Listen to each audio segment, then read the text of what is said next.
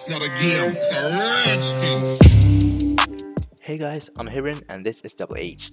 So last time I made a video on my laptop, the Asus TUF FX505GT, but you guys had a lot of questions on the performance of the laptop. You guys wanted to know if the PC would thermal throttle, or if there will be any kind of performance issues or FPS drops. So I make this video to test a few more games on the laptop to find out if the thermal throttling issues are actually true. So let's start with Rocket League.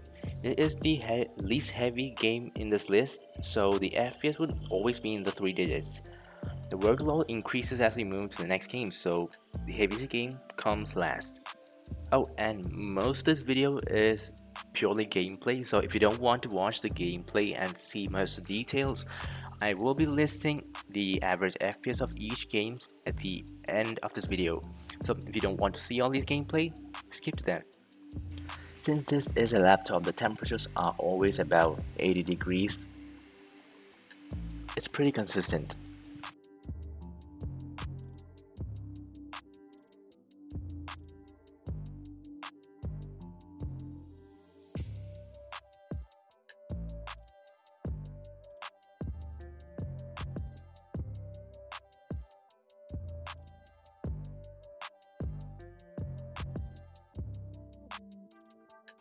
So it seems we're averaging about 200 FPS at the lowest setting in Rocket League. Next, let's move on to the next graphic setting, well, the most highest graphic setting. So now we're running Rocket League at the maximum graphic settings.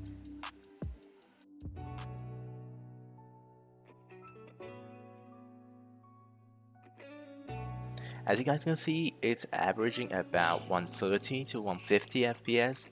It's fluctuating a lot, but yeah, I could say it's about 150 FPS at average. Next up, Valorant. Valorant is a new co-op multiplayer game quite similar to Overwatch. It's been growing rapidly since its launch and it's free, so let's see how the PC performs. Valorant isn't really a demanding game for this PC, so the FPS will pretty much be a really high number. We're running it at the lowest graphic settings right now, and we're averaging about 100 FPS, 120 FPS.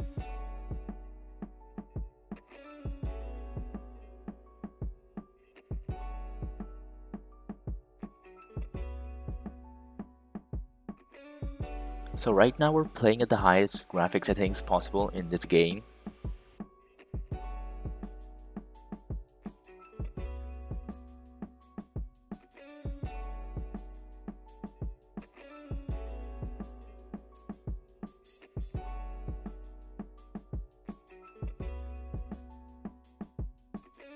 So even after at the highest graphic settings, we're still getting pretty much the same as the low graphic settings, about 100 to 120 FPS.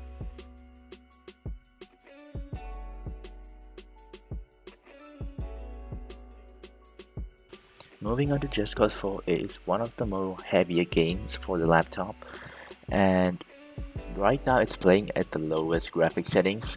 It's set to the lowest graphic settings, and yeah, let's see.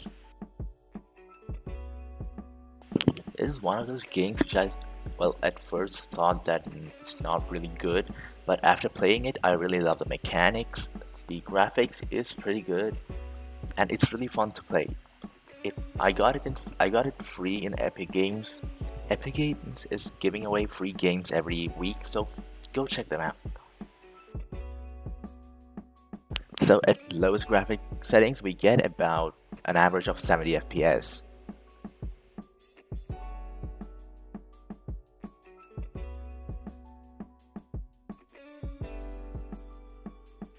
So we're at the highest graphic settings, the maximum graphic settings, and we are averaging about 50 FPS during gameplay, fights, and well, all the scenes.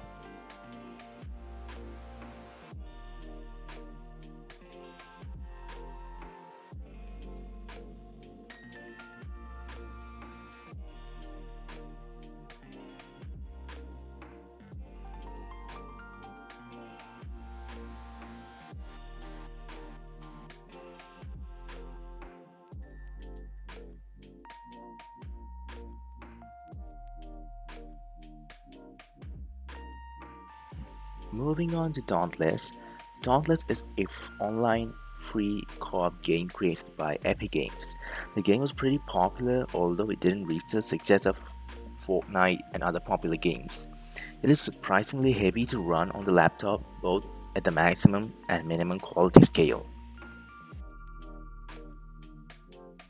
As of now, we're playing at the minimum quality scale, and we're still averaging about 45 to 50 FPS. Running around the city and defeating monsters, it all gives about an average of 50 FPS.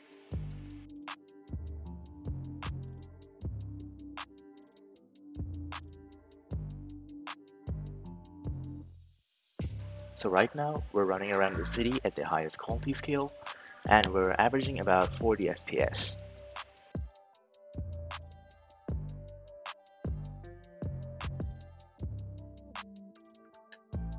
So during monster hunts, the FPS keeps fluctuating. It's about from 40 to 60.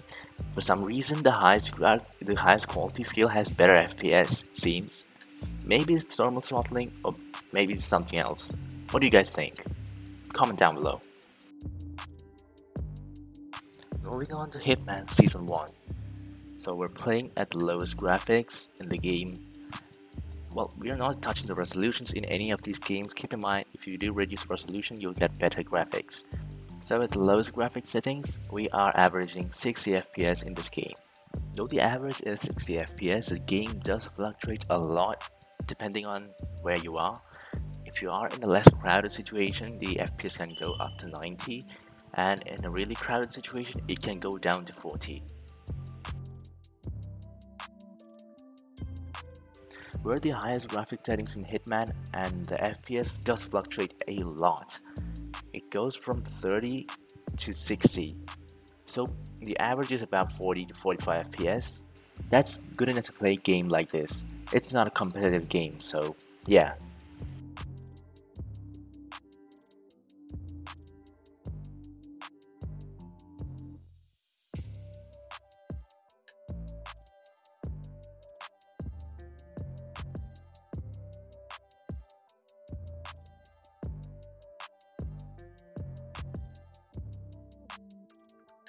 Next, Call of Duty Warzone.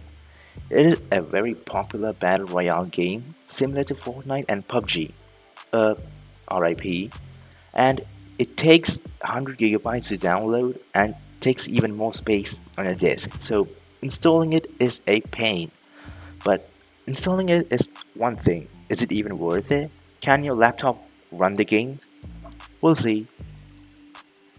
So playing the game at the lowest graphic settings, we are getting a consistent 60 FPS, and there aren't much of a lag or anything. If we're checking on the temperature of the GPU, it's still locked at 85 degrees Celsius. It doesn't seem to change. Keep in mind we are talking about laptops, so the temperatures will be pretty high, especially because it is a gaming laptop.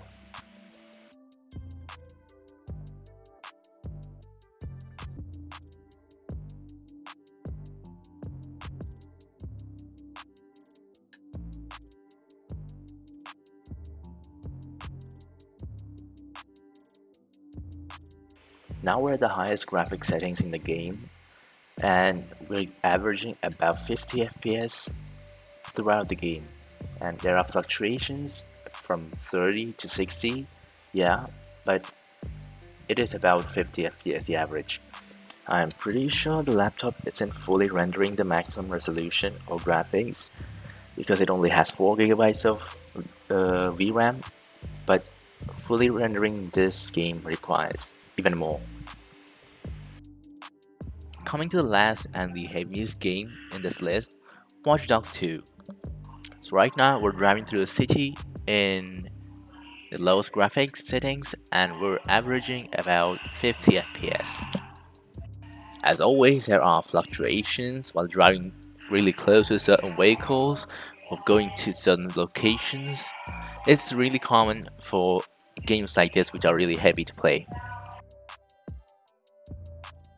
Driving through the city at the maximum graphics, the FPS takes a hit and goes down to 30 at average. the FPS drops become even more intense. It goes like down to almost 3 FPS to 10 FPS while driving close to cars and bikes.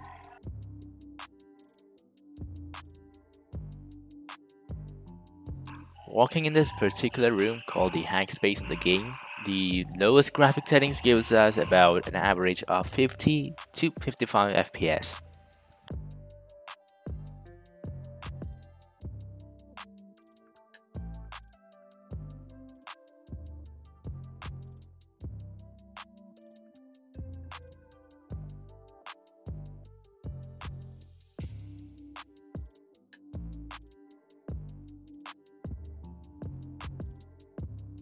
In the ultra settings, we reach down to about 30 to 40 FPS on average. Again, there are a lot of fluctuations, so the average is kind of an estimate. It goes down to 10 FPS, it goes up to 60 FPS. It's really confusing. And I've noticed that not once has the laptop gone above 85 degrees Celsius. Maybe it's something that the developers did, so maybe if we can bypass that, maybe we might be able to get more performance.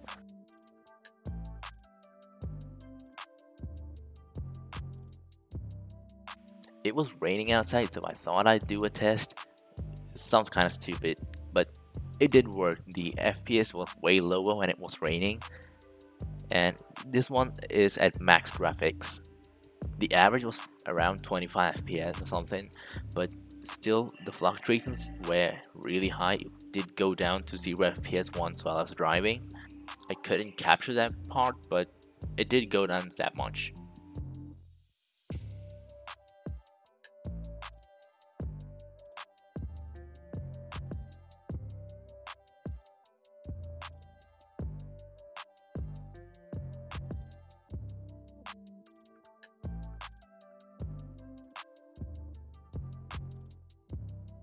Even at the lowest setting, it still fluctuates so much depending on where you are, which location you are in, what kind of condition you are in. So it basically ranges from 15 FPS to 60 FPS. I'm not sure what kind of average this is, but I'm guessing about 40 FPS or something.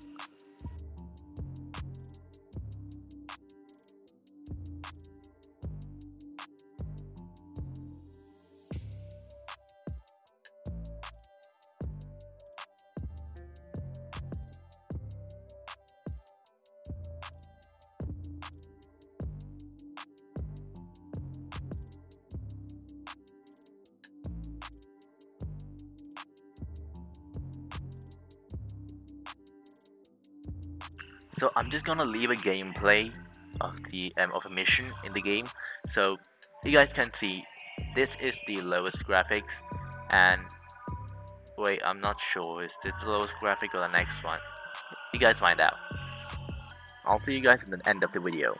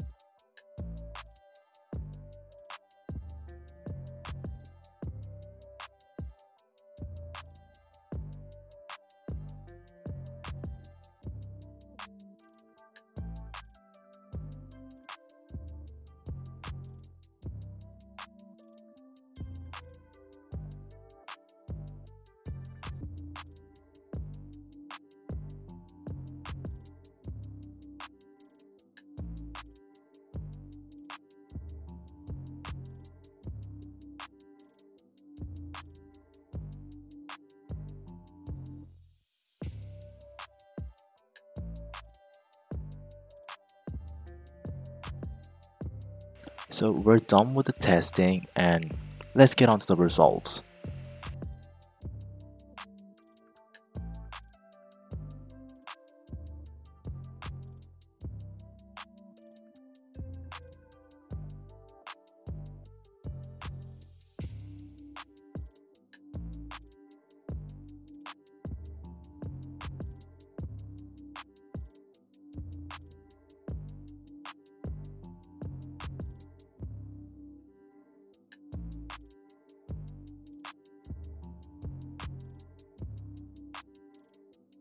So that's it for this video, guys.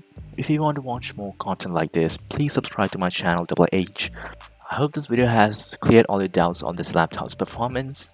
If you have any more doubts, please comment down below, and I'll see you guys on the next video. Peace.